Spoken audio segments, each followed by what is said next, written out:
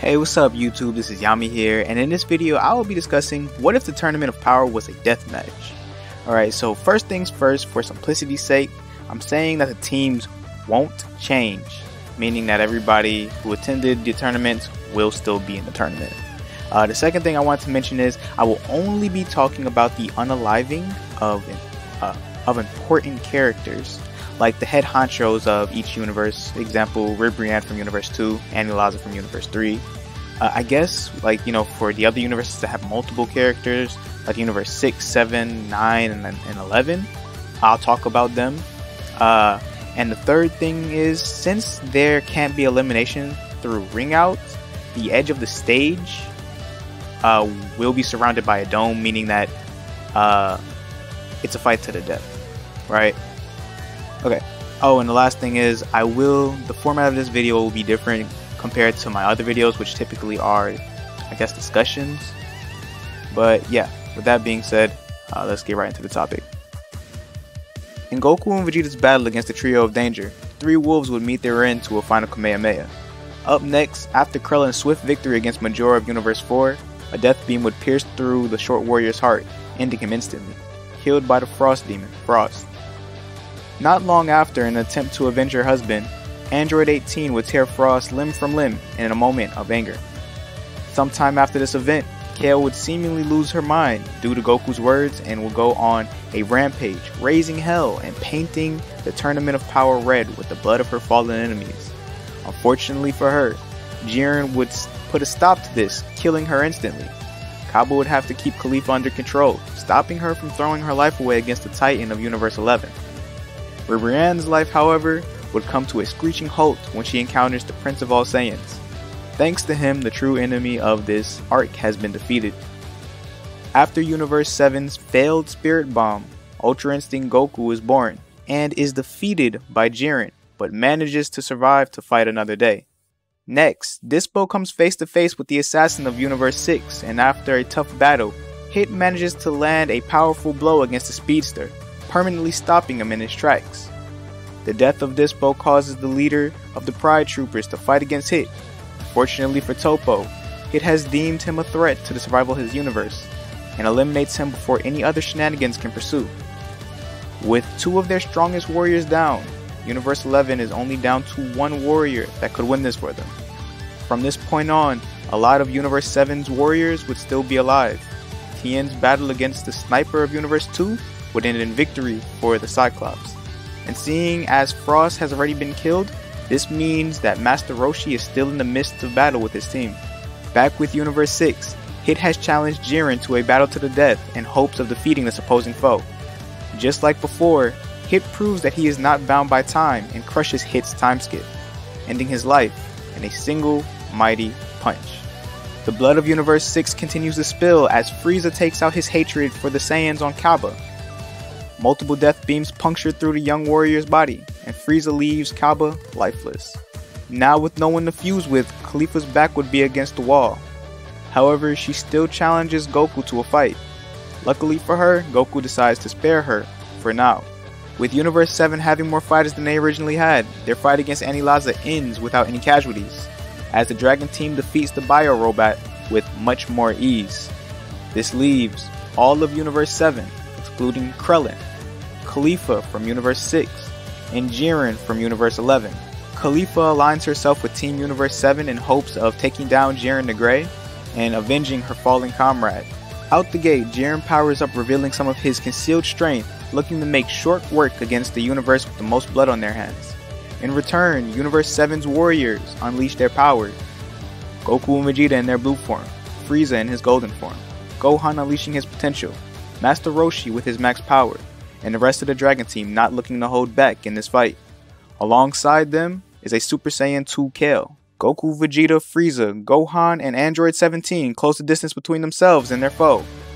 As for the rest of the Z Fighters, they stay back and unleash a flurry of key attacks, looking to distract Jiren in order to let their heavy hitters deal some damage. However, without breaking a sweat, Jiren the Grey shows why he's the mortal who surpassed the gods. The warriors who engaged Jiren in close combat easily fell with little effort. Jiren dodges, blocks, and counters their strongest blows, and returns them tenfold, crushing them with his might. The key attacks from the rest of the Z Fighters reflect off of Jiren without the Titan even putting up his guard. He scoffs at their attempts at trying. Jiren knows that he could end this at any moment, but wishes to see the power that Goku displayed earlier, so he amuses them a little longer. As the fight continues, Vegeta unlocks his Super Saiyan Blue evolution form, and Goku unleashes his Super Saiyan Blue Kaioken times 20. But even with these, Universe 7 doesn't make a dent. In a last-ditch effort to take Jiren down, the Z Fighters power up their most powerful attacks, looking to end this once and for all. Goku and Master Roshi charge up their Kamehamehas.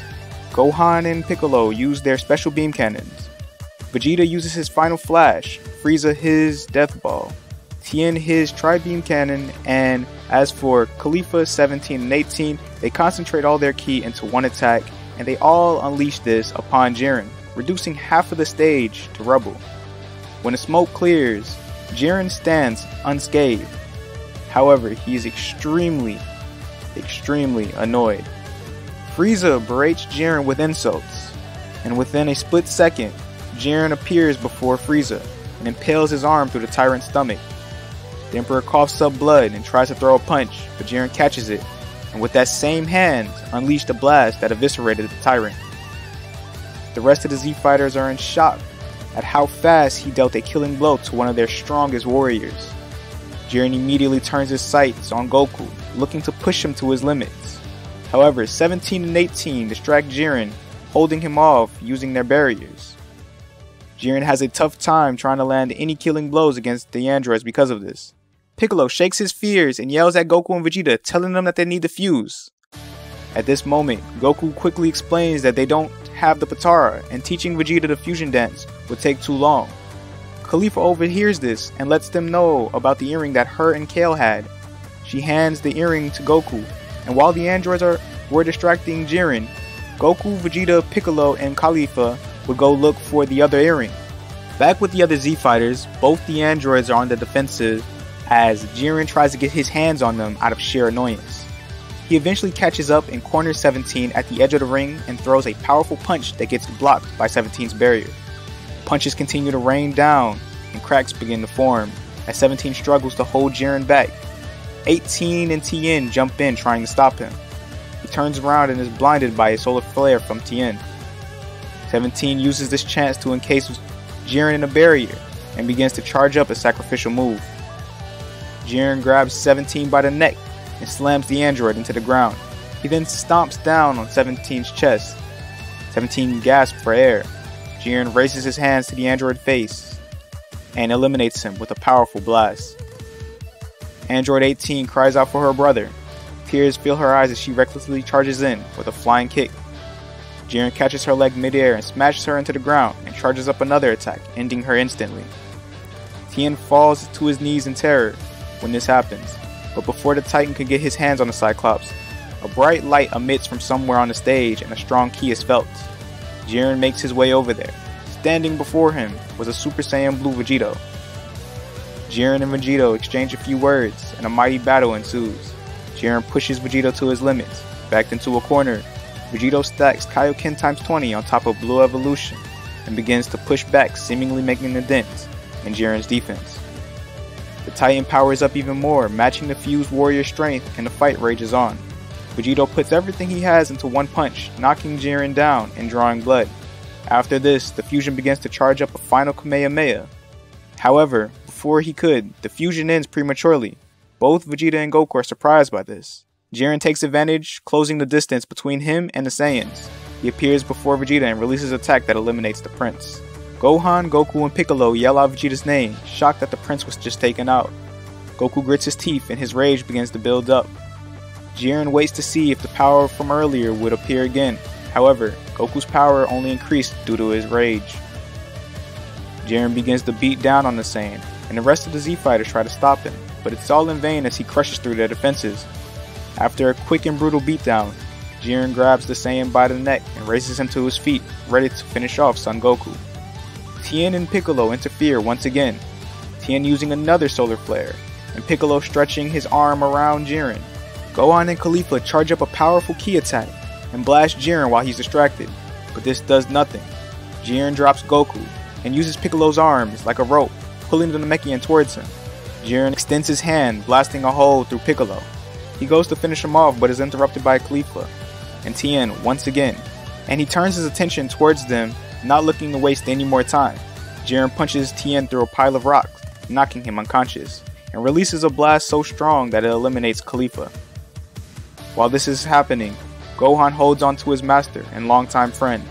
Tears fall from his eyes as he sees the state that he's in. Gohan calls out Piccolo's name over and over, telling him that it's gonna be okay. Piccolo coughs up blood and tells Gohan to look deep within himself and unleash his power.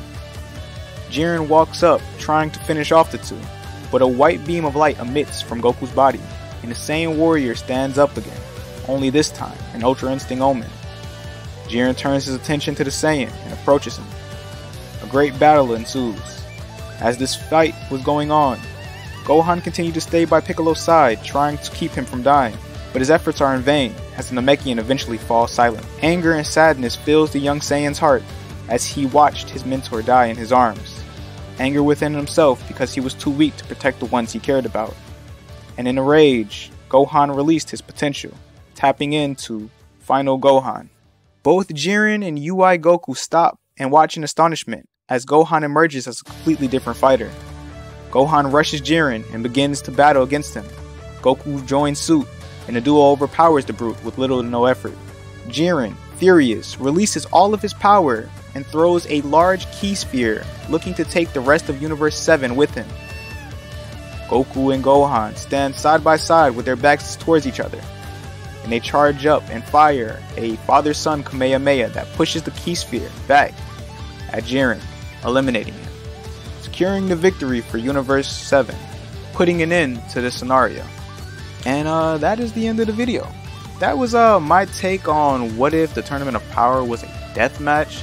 Originally, before the movie came out, I would have said that Jiren would have won, but after seeing how Gohan didn't train at all and unlocked a brand new form out of nowhere that surpassed Moro Saga Goku, quote unquote, or even an even stronger Goku than that, it made me realize that no matter which way this would have went, they pretty much would have won. I think the only way they would have won the only way they would have lost is if Jiren would have taken out Goku and Gohan at the very beginning. But yeah, that being said, that's the end of the video. Thank you to any and everybody that watched this video. I hope you have a good day. Peace, peace, deuce, deuce.